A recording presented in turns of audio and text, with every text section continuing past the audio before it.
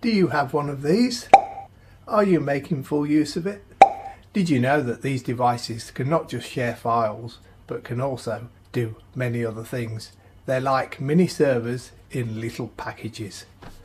In this video, I'm going to show you how to make better use of your Synology NAS. So keep watching to find out how.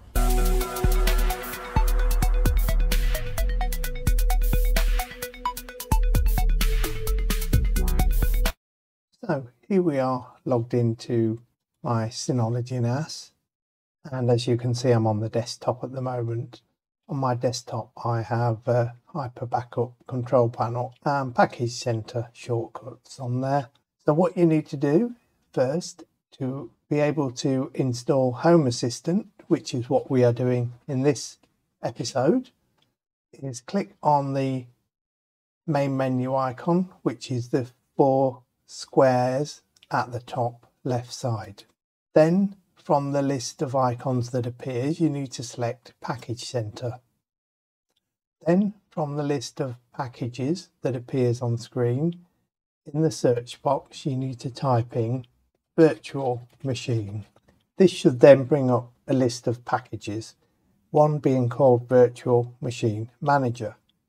So for Virtual Machine Manager, you need to click on Install, and you may be prompted with the following window that appears saying Package Center will automatically perform the following operations when Virtual Machine Manager is installed. Do you want to continue? And it's asking to install replication service.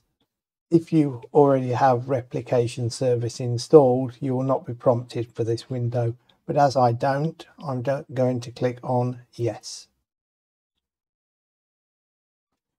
Now that the replication service was quickly installed, it's now prompting me to install Virtual Machine Manager, and it's asking me which volume I would like to have it installed on. You may or may not be prompted with this same window, depending on if you've already previously ticked the box saying always install new packages on volume in the future. As I have never ticked this option, hence why I'm being prompted to ask which volume I want to install Virtual Machine Manager on. So I'm going to be installing it on my volume 1, and I will click Next. Then it's asking me to confirm settings. I will just click Done and wait for Virtual Machine Manager to be installed. Now you will see my screen has changed, and under Installed here I now have Virtual Machine Manager. So I'm going to click X on this window in the top right corner to close it, and then from the desktop or the Synology NAS I'm going to click the 4 square icon in the top left corner, and then where it shows Virtual Machine Manager I'm going to right click it and click Add to Desktop. This will then put a shortcut, as you can see, back on my Synology NAS desktop.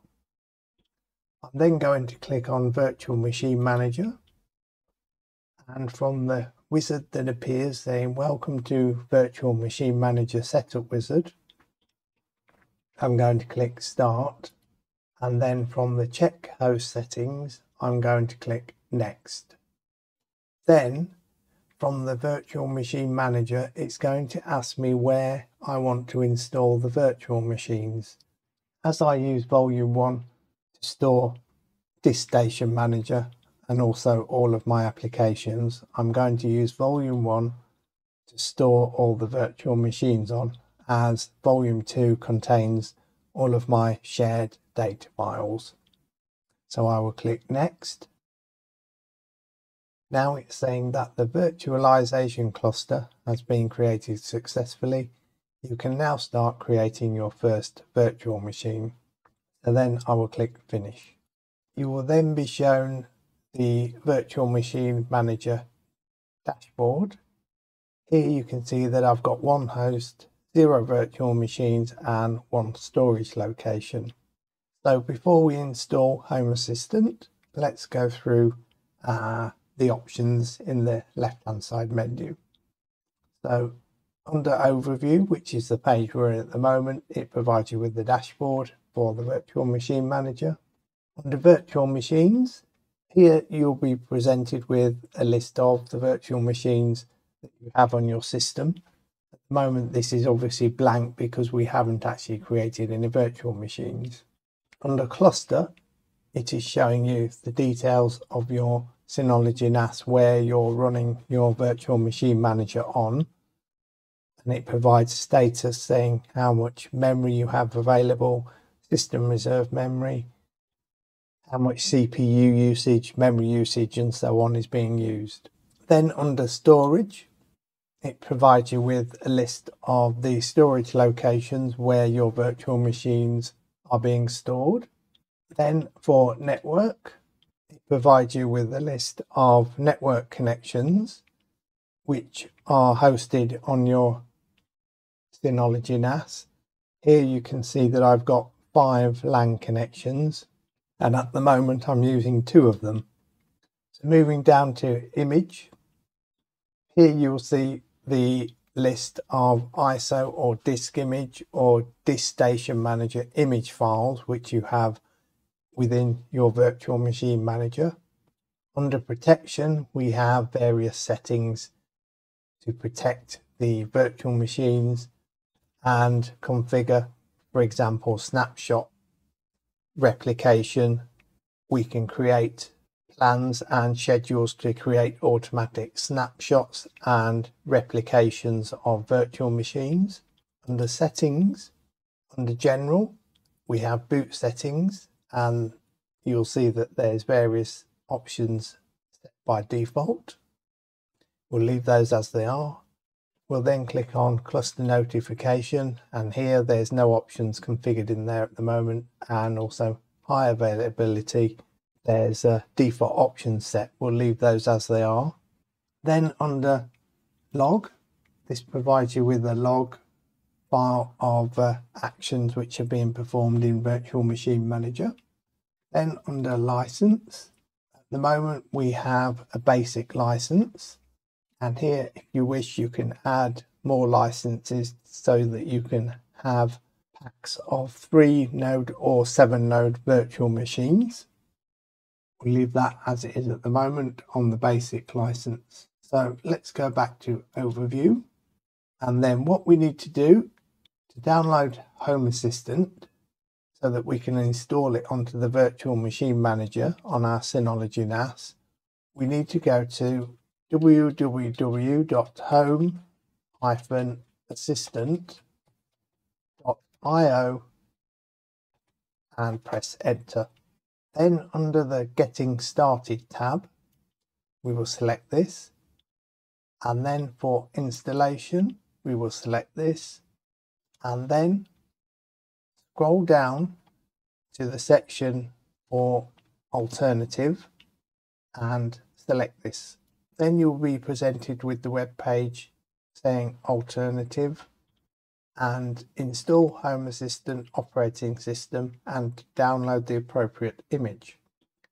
We need to download the VMware ESXi image, which is a .ova file. So here we will click on this OVA file for VMware ESXi. Then we will save it somewhere on our Synology NAS or on your local machine, whichever you choose to download it to.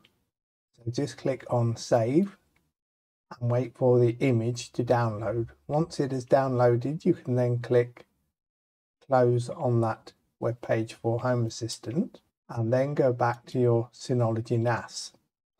So within Virtual Machine Manager, you need to select Virtual Machine on the left hand side and then click on Create, and then from the drop down menu option that appears, click Import. Then from the window that appears, you need to select Import from OVA files. This should be selected by default automatically, so click Next. Then From the select import method, you can either choose upload a file from PC or select a file from Synology NAS, depending on where you have just saved the OVA file that you have downloaded from the Home Assistant webpage. I've downloaded it to my Synology NAS, so I will select a file from Synology NAS and click Browse. Then I will select the location where I have saved the OVA file, and I will select the HAOS_OVA file and click Select. Then from the Select Import Method window again, click Next, and then from the Import a Virtual Machine Select Storage window, you need to select where you want the Home Assistant to be installed on your Synology NAS, i.e. which hard drive in your Synology NAS you wish to install Home Assistant to. I'm installing it to my Synology NAS 01, and the storage that I'm saving it to is my 500GB drive. This is the same drive that my DiskStation Manager and all my Synology NAS applications are already installed. So I will click Next. Now from the Configure General Specifications screen, you'll see the name should be entered by default as Home Space Assistant, and all of the other options you can leave by default. So don't change them, just leave them as default and click Next.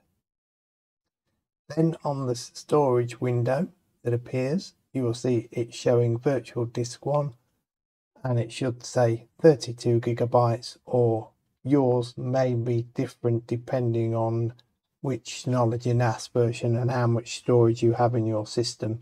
So I would recommend leaving this as default, so click Next. Then for the Configure Network and Network, leave this set as default VM network, which is selected in there by default. Then before you click Next, select the gear icon, and then for the advanced options that appears, leave the MAC address as it is, but for the model, make sure that it is set to model E1000. As you can see, this is set by default in my machine at the moment.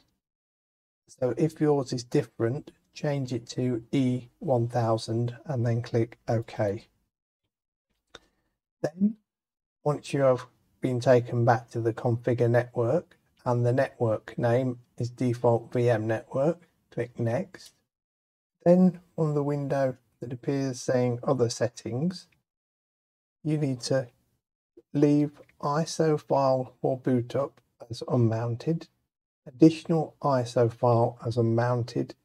Then you need auto start to be yes, so change that from no to yes. Under firmware, you need to change that to UEFI from legacy, so make sure the firmware is set to UEFI. Then under the keyboard layout, leave that to default ENUS. Then under the virtual USB controller, select USB 3. So change that virtual USB controller to USB 3. And then under USB device, leave that selected as unmounted and click Next. Then from the Assign Power Management Permissions, you need to select the users that you want to allow to manage virtual machines. So as I'm using only the second username down, I will tick Allow next to that. I'm not using the admin or the guest account. So the admin or guest account I'm leaving as unticked, but if you use either or both of those, then tick the relevant account that you wish to allow the management of virtual machines for. Then click on Next, and then you should be presented with a summary of details for the creation of this virtual machine. Then, from the option at the bottom of the window, you need to tick power on the virtual machine after creation. So make sure that is ticked and then click done. Then it will import the virtual machine, which should take a while, but after it does, the virtual machine should then power on. You can see now that it's importing virtual machine under status, and here it's now 100%, and now the status is powered off. So it's now preparing the virtual machine under status, and it briefly said power on, and now the virtual machine or Home Assistant is showing as status running.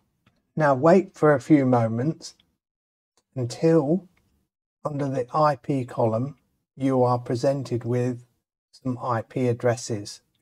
Now these are the IP addresses which you can use to manage your Home Assistant with. So make a note of the IP address, and here I'm making a note of the first one, which is 192.168.1.225. So I've noted 192.168.1.225. This is the IP address that you will type in the address bar to connect to your Home Assistant to be able to set it up and manage it. So in the next video, we'll go through setting up Home Assistant, and also depending on how long the video is, I will also be showing you how to add Philips Hue into Home Assistant so that you can manage your Philips Hue hub and associated devices via Home Assistant, rather than having to just use the Philips Hue app on a smartphone or tablet, for example. I hope you found this video useful. Don't forget to hit the subscribe button and also the like button, and also so that you get notified of the upcoming videos in this series, make sure you the bell notification on as well. Thanks for watching. Take care. Bye for now.